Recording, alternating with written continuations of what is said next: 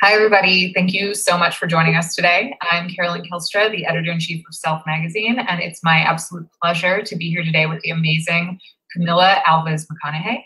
She is a mother, a lifestyle expert, and an entrepreneur.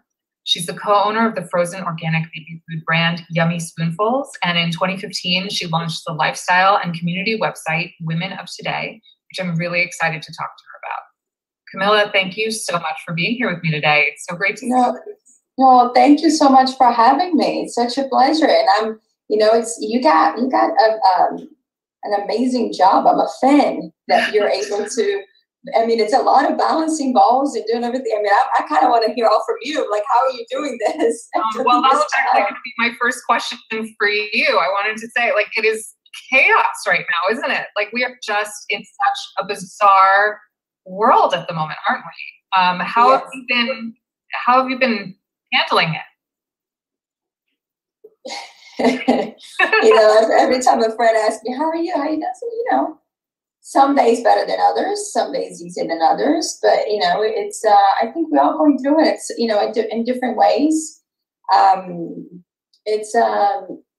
It's just hard times. I feel like all of us, we haven't had a break, right? Because we went from one thing was the pandemic, and then we had all these extra layers of things that we don't need to go down the list. We all know where they are, one after the other on top of the other, and how those things ripple effect into everybody's lives. And and especially if you have kids, if you have family you're caring and taking care of, all the systems are changed. Everything is kind of thrown out the window. I'm not as much of an organized person. I'm not really the organizer, kind of the mad scientist, but I have my systems. So my systems, like I know, okay, even though somebody can walk in and go, what are you doing, Camila? Like, but in my head, I'm like, nope, this is the system. I see it, right? And none of that, like, that's gone. None of that exists anymore. You just go day by day and you try to, put fires. Like we were talking about, with somebody the other day, it's like this person is just really, kind of putting log on the fire right now, like in terms of work, and it's doing really great. And I said, well, you're doing that. I'm putting fires out every day. Like that's my daily stuff now. So it's but like the main thing that I think that is very important and helps with sanity during these times, it's really maintaining gratitude. It's really maintaining gratitude. And sometimes it's hard to keep that alive, but it's very, very important. We're all so blessed. No matter what circumstances, we can all find our blessings. We can all count our blessings. And doing that and helping others that really need help right now also helps kind of keep you grounded. So I've been doing a lot of that. Would you say that those are your top coping mechanisms for dealing with stress and taking care of your mental health these days? Yes. Gratitude, gratitude, gratitude, no matter what is happening. You have 3 children. Is that something that you talk to them about all the time? Yes, and sometimes it's hard for children, to see. As adults, we can see, oh yeah, it could always be worse, or it could be this, or it could be that. But as kids, they, for a 7-year-old to sometimes grasp that, my kids understand the concept of gratitude, but when it's so much coming at the same time, some days it's hard for them to go, wait, okay, no, I am grateful. And and we have these conversations, and they go, no, Mom, I am grateful. Like, I am blessed and grateful. I'm not saying I'm grateful, but I'm ungrateful, but it's still hard. It's still hard to go through it, right? So I think that staying active on helping the community was something that I started in the beginning. When this pandemic hit, I was like, I was so lost on trying to figure out what to do, how to help people. And I was kind of, spinning a little bit. And once I kind of zoned in, okay, I'm doing this, I'm going to help this way, which really for me was, I went on this journey to help find PPE, protective gear for first responders, and feed people that couldn't, lost their jobs, can't get food and all of that. And kids that, we have a foundation, Just Keep Living Foundation, and we know this firsthand. A lot of the kids get their only meal from school, so like really we went on this mission of, let me focus on getting PPE for first responders. Let me help feed people. Let me get computers and Wi-Fi to kids, to the foundation did this with Kevin Morris, to like get computers and Wi-Fi to kids that don't have access to it right now. So once kind of I got into the path of, okay, I have a clear task that I need to do to help people get through this. Then it kind of seemed like my own, whatever I was going through, like kind of, it went to the back burner a little bit, and that helps because you're not only focusing on what you're going through. Right, totally. I have here some notes that you and your husband teamed up with Bethany Frankel's Be Strong initiative to donate 80,000 masks to healthcare workers and first responders in Austin and New Orleans. Well, we're actually almost to 400,000. Oh my goodness, that's amazing. It's amazing. And you also donated meals to tens of thousands of kids and families in need, which is something that you've been involved with Feeding America already for several years. But my understanding is, I'm kind of going backwards here because I wanted to first talk about establish what Women of Today is, and then talk about how you actually shifted gears a little bit at the beginning of the pandemic. So we're gonna get to Women of Today right after this. But I wanted to talk about, in researching in advance of this conversation, I found that you had, quote, scratched the plans that you had made this year for Women of Today to focus instead on community and charitable giving. And I wanted to talk to you about what made you decide to shift that focus, and if you have advice for other entrepreneurs and business leaders for thinking about direction and change in times like these. Yes, I think that, I'm very purpose driven. I need to have a purpose. My purpose needs to be clear what it is that I'm doing, regardless of what it is, right? Like, what's my purpose? I'm very big on purpose. And I feel that everybody that has a business needs to really have their purpose clear. What is the purpose of the business? Why are you doing? How are you going to go about it, right? And that way, if your purpose is very clear, no matter what happens, you can shift, you can change, but your compass is your purpose. So your business won't get lost, right? And what happens is when your purpose is very strong, whether it is people in the community, with Women of Today, whether it's your consumers or your product development and all of that, everybody has that compass, and everybody sees it and don't get lost in the process, right? And for Women of Today, we were just on it's wild because right before the pandemic, we were like going like this, right? And we had all these plans. I was about to go to London. We had a whole a whole program that we were about to start. We were in the middle of rebuilding the website completely. And, the pandemic hit, and it was like, I didn't have one. I was so like worried about what people were going through in the world and what the community was going through, that I didn't have a lot of what I do. It's based on feel and inspiration and creativity. I didn't have any of it on me, right? Like the website, I was just like, guys, we sat on the homepage forever because it's like, I can't even give feedbacks or notes on what I want to do here. And it's not even where it needs to be. We're just, you know what I mean? It was like, we have to put it out, so let's put it out, but it's not even what it needs to be and what was going to be.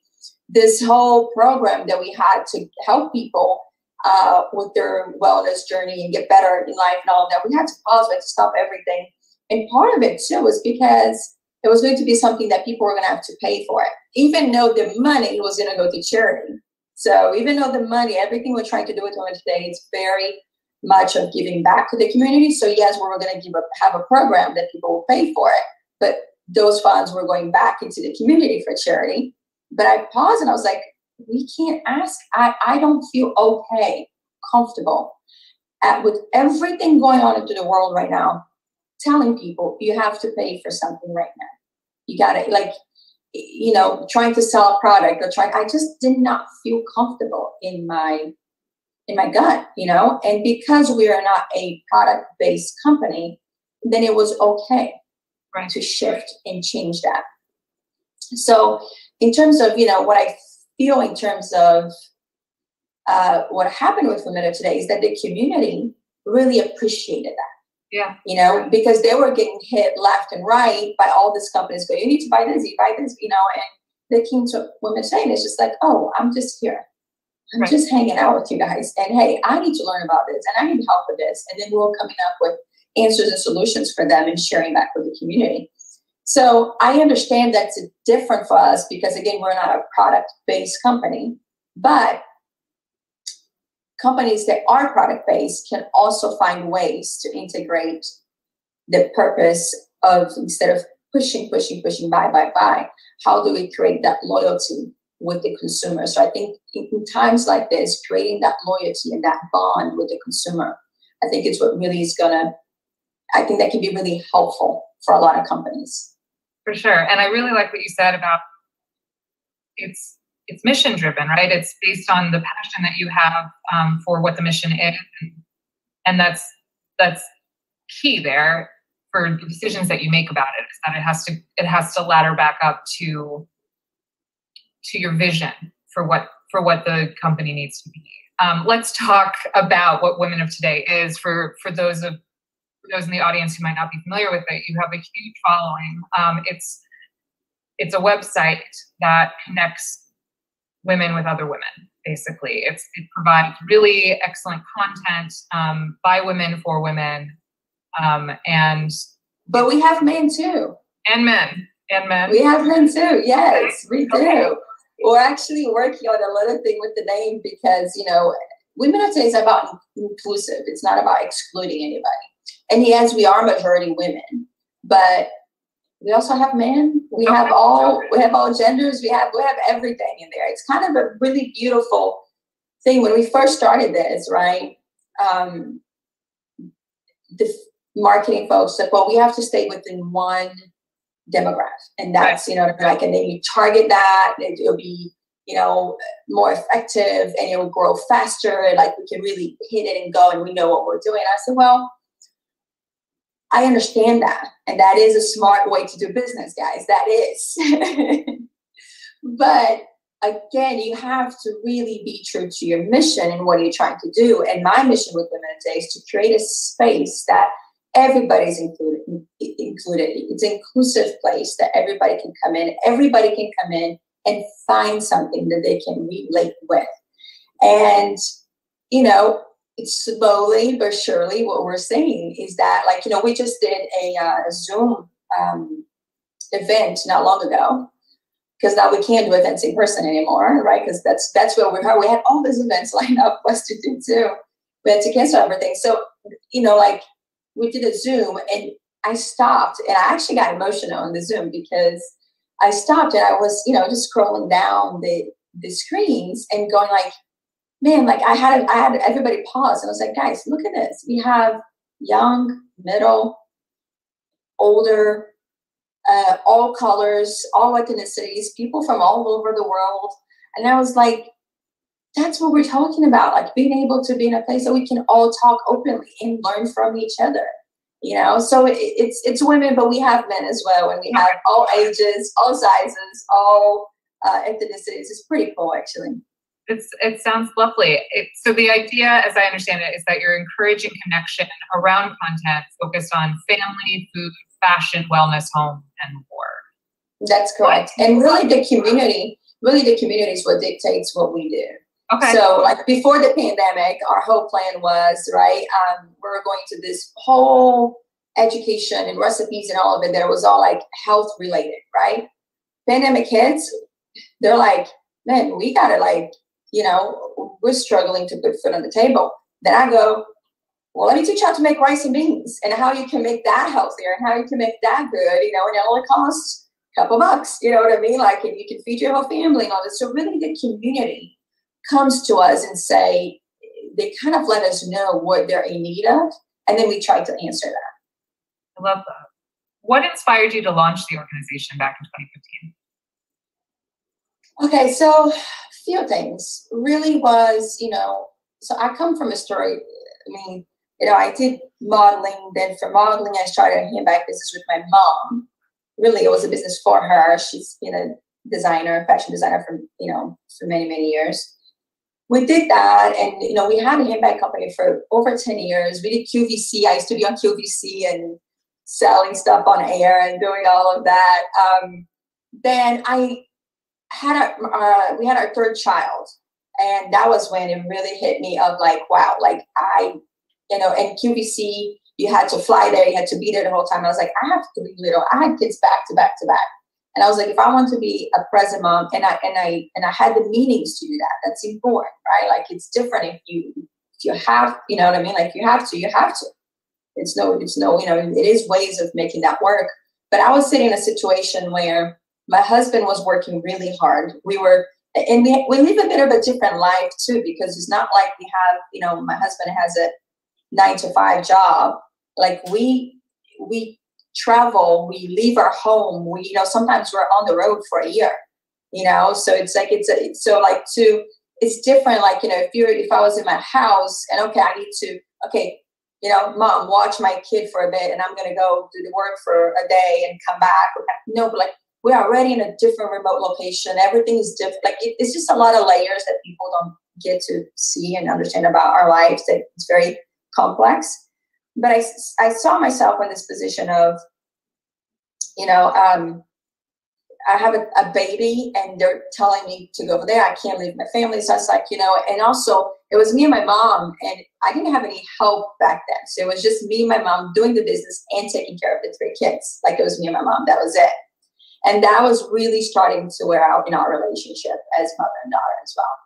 So I said, you know what, I'm going to step out of the handbag company and you take it. She's still doing it. So guys, if you like handmade handbags, my mom is doing it in a smaller scale than what we're doing, but she's still doing it. She's amazing. It's called Muxo, MUXO. You can check it out. But she continued doing it in a smaller scale. And then I just took a pause. And I said, I'm just going to be, you know, a mom for a while, for a bit. Like, you know, we're blessed in our life that I have that choice of making that decision. The problem is I always worked my whole life. I've been working since I'm 14 years old. So it's like, you know, I needed to have a different form of out for my own sanity. So I started doing this, going on TV shows, and I was like, well, what do I like to do? What do I love to do that is natural to me, that doesn't really, and this is the long version of the story, okay? No, I love it. Keep going. But, you know, I was like, you know, what do I love to do? Because I wasn't looking into building a business. I just needed out for my own sanity as a working woman that I just always worked my whole life. She's like, what do I do that I love, that I can just, I was like, you know, I love helping people. And it's like, you know, like I love doing all this, the cooking and the kid stuff and the crafts. And I'm like, I'm the one doing it, all of it. So I'm like, might as well just share and see. And I remember going the first time at the Rachel Ray show, And that was my first time that I ever did something like that. And it kind of like snowballed. It's where then they wanted me back constantly, and then the Today Show, and then The View, and then like all the shows, because I don't know if it was the fact that I was just doing it for the pure joy of doing it. I didn't have at the end and buy this book or buy this, this pots and pans, you know what I mean? It was just me really going, this is what I do. And it helped me. If it helped me, maybe it'll help you. So that's kind of how this sharing of lifestyle started. And then we used to travel, as I was sharing earlier, that, we would travel all over the world for my husband's work. And I'll get to different countries and different cultures, and even in the South in the United States. And I would feel how that community was bigger than many other places in the United States. I'm from Brazil, it's the same way. Like, you need something, you're having multiple conversations with different people to try to help and find a solution for your problems or things that you're trying to learn or things that you can't figure out. And I felt that when I would come back to a lot of places in the United States, that community was really small. Like, really, you had your 5 friends or whatever that you talked about it. And then if they didn't know how to help them, that was it. Go talk to a psychiatrist or go talk to something like that. And I'm like, I don't like that. Like, what, you know what I mean? Why is it not a broader conversation of people with knowledge of different things? So really, Women of Today, it was just started with that mission of like, let's connect and learn from each other and pass that knowledge, because we're kind of getting lost on it. We're kind of getting lost in this world of, yes, the internet has a lot of answers, but you don't really get that depth and that, you know what I mean, the knowledge in a way that used to be passed on, right? A personal. Exactly, that personal connection and that personal experience. Hey, you know what?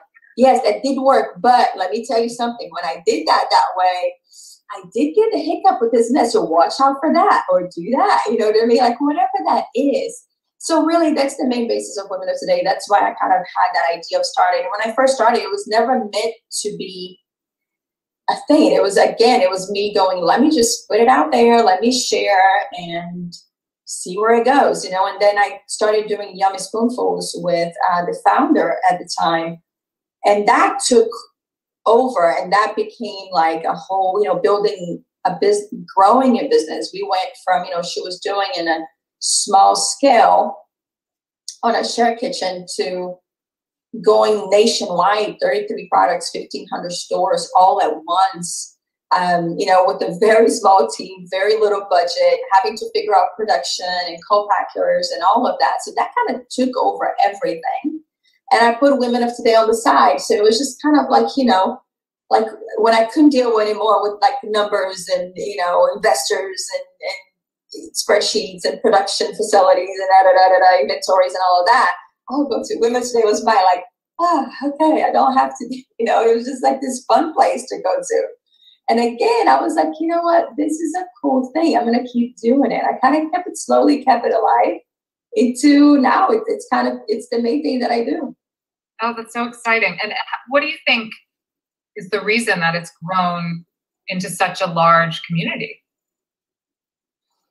Well, it's a good question. I ask the people in the community all the time. Like, we did a live thing yesterday, and somebody came in. I was like, "What do you see here?" Because I'm always curious. You don't know what you got to put it out if it's going to resonate, it's going to work or not. I think that really the fact that we have a mission to help people do better for themselves and do better for their community, it's a mission that most of us can relate to, because we're all trying to do better in a certain level, in a certain way, or whatever that is, right? So, so during the pandemic, we started doing exercises on Instagram like 5 days a week and 6 days a week. And, I've gotten letters and emails of people just saying, I was having really dark thoughts. I was going to a really bad road. I thought I was going to do something to myself that was not positive. And the fact that I had you guys there 5 days a week, 6 days a week sometimes, that I knew that time, that day, I would get to connect and do something for myself. And this lady shared with us, she goes, you know, sometimes I would just like, I would be so depressed and I'll be in my bed but I'll be like, oh, you know, Camila and March are going to be there. So let me just put it on and have it in the background. And then I'll just be laying in bed. Like she's like, I'm not going to do any of the stuff. I'm just really sad and depressed now. And she goes, all of a sudden, without even me realizing it, I was up on my feet doing the exercise with you guys and getting out of my depression state, you know, like without even realizing I was doing it. So it was a lot of those stories that have been shared with us. A lot of people that have met each other in the communities or on the events or through doing the workouts, because, you know, we can see who's there, and have now become friends and kept up with each other and helped each other out in a way. So I think that people are just finding things that are really helping them. Going through, you know, we did the sugar talk, which, you know, it's not a hot topic to talk about. Nobody wants to talk about, hey, don't tell me not to eat sugar. But it wasn't just about that. It was about bringing all these experts that come in from all different, you know, from chefs to doctors to nutritionists to, you know, the guy who knows everything on the labels. And also we're kind of teaching and sharing information that sometimes they're cuckoo and crazy. Like, you know, Margie sometimes will sit there and teach people. We did the Zoom and everybody's like learning how to scrape their tongues. And I'm like, and everybody looks crazy, but we all do it, tongue exercises. I'm like, what is this? I'm like, you know, so we go from things like that to really, you know, like doctors telling you about how your body works and all of that. So I think that the content and the information we're trying to share is so broad, but always have the mission of getting you to do better for yourself. So I think that people are really just feeling that and catching on with that ability. And we have so many stories of people that go, you know, even if it was some people are like, listen, you know, I couldn't figure out my hair and you did this thing and now I know how to do this with my hair. And that was a highlight for them. Some people go, I was struggling with depression and y'all helped me get out of it. Some people are, you know, I never cooked. I never know how to cook. And now I can do this and I can afford and it's for my family. So it kind of goes in different aspects. And I always say, you know, when people come into certain events and things, we always say, hey, if this is not for you, don't worry. Stick around because the next one might be, right? So I think people are just having those experiences. You've almost been like a friend to them during this time when we're so isolated from each other. Yeah, and I think that we all have been friends for each other, to be honest. Like, you know, like I would have not taken as good care of myself if I wasn't doing what I was doing for the community. I just would have not. I would have, you know, I mean, before we did the you know, like I had this idea of doing this sugar talk because I was like, I am like eating, you know, I'm binge eating. I'm like, and I'm eating sweets like I'm not taking good care of myself. And I could see my immune system come down, starting gaining weight. And I was like, guys, no, like somebody else probably doing the same thing too. Let's come up with something that can help everybody. So I think we're all in the community, like really felt like we had each other's back if needed to. You know what I mean? Mm-hmm. I want to talk a little bit about just day-to-day life during the pandemic, because I think we all kind of experienced this. It's been a chaotic year, as we've talked about before. Let's start with your mother-in-law's with you during quarantine. Yes. What has that been like? Yeah. You know what? I want to add one thing to my previous answer here. Because one thing that is really important that I have seen in the women of the community is that, again, when we talk about helping the community, their communities, and give back, in this time of everybody struggling, we are doing things where we don't tell them, oh, you have to pay this much. We tell them, if you can afford, and whatever amount that is. So we just did something the other day with this small group of people, and everybody donated whatever amount they could. Nobody had to share. It was privately done. And we were able to get, I think it was 10,000 meals donated to our Freedom Protect campaign. So they feel like they're accomplishing something as well with helping I wanted to add that out. Okay, my mother-in-law living with me. Look, I always knew it was coming at some point, but this was fast and furious for sure. Look, is it a change on the dynamic of the household? Absolutely. I would be lying if I said that it isn't.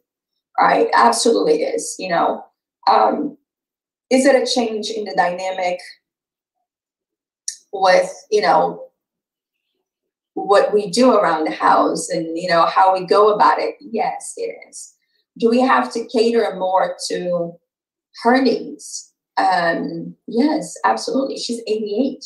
You know what I mean? We owe her that. Like, man, when I get to that age, I hope somebody does that for me,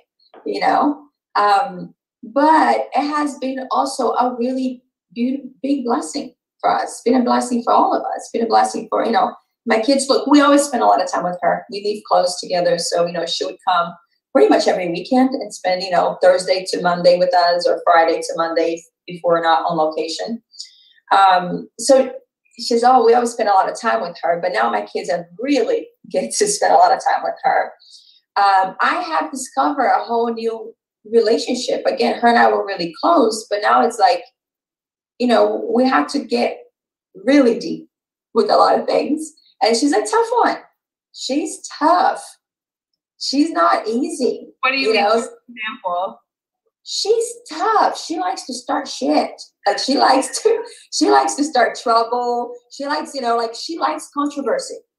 And in my household, we don't have a lot of controversy. Like we get along, if we disagree on something, we talk about it, we try to work it out, whatever. But, I don't know if anybody watching this, is reading Matthew's book, Green Lights. And he tells it in the book, like the fights and stuff that she would have, like she likes controversies, how she communicates in a way. And I don't like arguing controversy. I'm the opposite. I'm like, I don't want anything to do with that. I grew up with that. I don't want that in my household, So she tries to start up shit and trouble and great, she starts speaking on me, and when she's diva, she definitely has a diva attitude about her. And when she gets into those, I a lot of times have to go, oh, I'm going to go outside. I'm going to go into the other room, and take a breather here because, we have to respect. And honestly, I give her so much prop, the fact that she just, we picked up our lives and had to change what we were doing. She picked up her life at 88, which, when you get to that age is very much about routine and knowing the environment and all of that. She picked up and changed everything that she's doing for her. It sounds like you're all learning how to adjust, right? Like everything about this year has been just like a humbling lesson in change and adjusting to things that you can't prepare for. I think the last question before I get into, we have a number of questions from the audience. But can I just say something really quick in terms you say of changing, right? Something that we're all working on, but it's another thing that I'm big on. I even have a thing that I wrote on the wall for many years. I watched this documentary and it's Mother Nature, and it's about, the fight between the crocodile and the hippo, who wins. And it's not necessarily the strongest, it's the most adaptable to change. It is the most adaptable to change. That's something I always talk to my kids about it. Yeah. So if you guys are watching, if you're thinking of your business, if you think of your personal life, adaptation, we are all part of this, if you watch Mother Nature is always adapting. And us as human beings, or even of projects or business, a lot of times you just get stuck in this one way. No, this is how I do things. No, this is who I am. No, this is what it is. We can be adaptable as human beings, and also in the business, you have to be adaptable to be able to succeed. How have you and your children adapted to schooling this year, for instance? Like what is that like for you guys? Oh man, you guys, honestly, like I don't know how y'all are doing in this stuff, but it is so hard for me. And I don't even know how the teachers are doing, how the schools are handling. I got on a Zoom, meeting with the school, with the whole school. And I had to turn my video off because I was getting emotional. But just, hearing from all the teachers and all of that, I was like, man, it's just so much. It really is. But we're adapting it. Everybody's got their they know what they have to do. It's really hard for my daughter because the transition from 4th grade to 5th grade is a big transition in the school year. Mm-hmm. And usually you go through it with your teachers and they hold your hand and you learn all that. And she's having to do it all online. Not only she's learning how to use the computer systems for the first time, she's learning all that whole transition online, which you lose so much of the experience and the journey and the holding the hand, right? It's a lot. I'm not gonna lie. It's really, really hard, but we're finding ways. I feel like it's funny because we're just before, we're like, okay, we got our systems. Okay, I think we're good now. I think we understand what to do, how to go about it, and all of it. And then, it changes again. So we had like multiple changes, in the system. So, I don't know what to tell you. It's just hard. My morning routine is printing math papers and sitting with it. And then I have to call Matthew over at the end of the day when he's done because I'm like, hey, this is way above my pay grade. I didn't finish school. So I'm like, a lot of this, and it's a different language. Yeah. Right? So I'm like. Totally. I have 2 children. I have a 3-year-old and a 1-year-old, and my husband and I talk all the time about how we feel so grateful that they're not old enough to have their schooling really disrupted.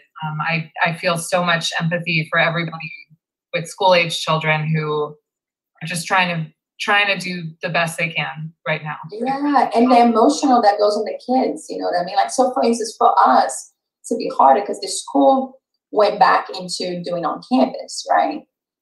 And again, they don't know if they're going to continue. We don't know what the next day shows, but they went back on doing on campus. But because we have, Mom Act, we have high risk in the household. So it's not an option for my kids to go back to school in person. It just isn't until we really figure more of, how to go about this COVID situation. So emotionally, that has been really hard because they get in and they're seeing they're seeing their friends together. They're now in class and all of that. It's big concepts. It's so many big concepts that the kids have to grasp right now. That usually, it's in an older stage, not when you're 7 and 10 years old. Yeah, absolutely. So quickly, a few questions from our audience. So many people who are just such huge fans. A woman named Margaret Nealon from the University of Southern California. She wants to know, what is one piece of advice you wish you knew when you were younger? Oh, to start earlier. What does that mean? So when I was, even when I was 15, when I was 19 years old, I remember I wanted to do coconut water. I found the suppliers. I found co-packer, how to bring it from Brazil here because we grew up doing coconut water, right? I didn't do it. I didn't push it, right? I didn't push it as hard as I needed to. I had another idea, like, look what coconut water business is now, right? But like, just the fact that when you are younger, if you have the urge of doing a business and you're very clear on what you want to do, charge it, go for it. Like, you have so much more energy, time. You have so much less to lose when you are younger in terms of versus when you have a family and when you have kids, because then it's you can still do it. We're doing it, right? You're doing it. I'm doing it. Like, you can still do it, but it is so much more complex. It is so much harder. So I think that for me was really like, once I finally had, the handbag business, I finally had, anyway, different things that I did, I'm going like, oh man, I really should have charged on passions and missions that I have more when I was younger, because it would have been a different experience and a different way to go about it, for sure. And another thing is that, when a door closes, when you get no and it took me a minute to understand this. Because, if something didn't work business-wise for me, or an idea didn't work or something, I would be devastated. I would be just sad, and be like, oh, now what, that kind of stuff. And in the beginning, I come from very humble beginnings. So that meant when something didn't work, it meant a lot. Like, it meant like, okay, let's go back to waiting tables and, work in restaurants, and let's figure out, save up a little bit more and try this way or that way. So what I didn't understand back then was that really the no's that we get, it's either really, and you have to be in touch with your intuition and yourself to understand the difference. The no's are either telling you, hey, I'm testing you, you need to push it, you need to keep pushing that way, or it's saying you need to go around and change the course of to something else. There's two ways, and you have to really be in touch with your intuition to understand what that no is telling you. You know what I mean? Yeah. I had a call yesterday. Can I share this story? I had a call yesterday with somebody that it's a major investor, and we're talking. We did a charity thing, and we're working doing a charity thing.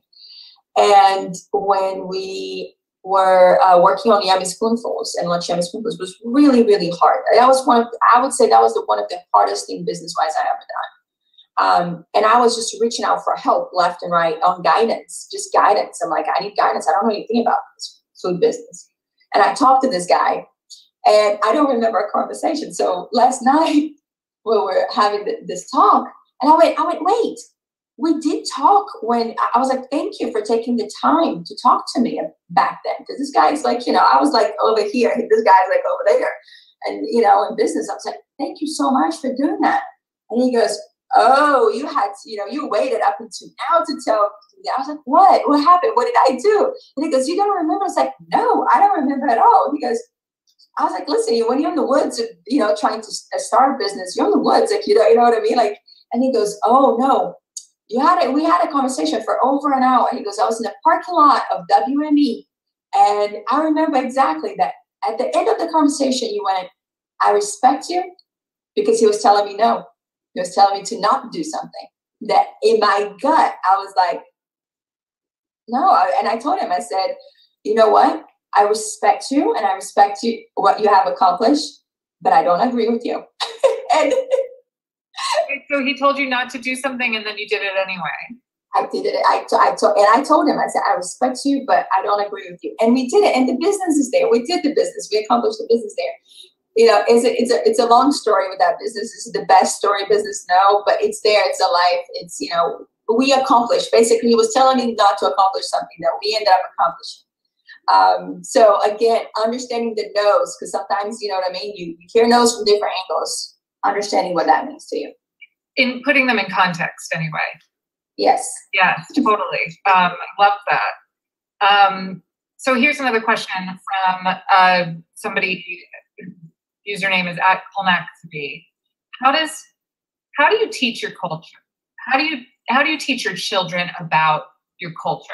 And do they enjoy learning about your roots?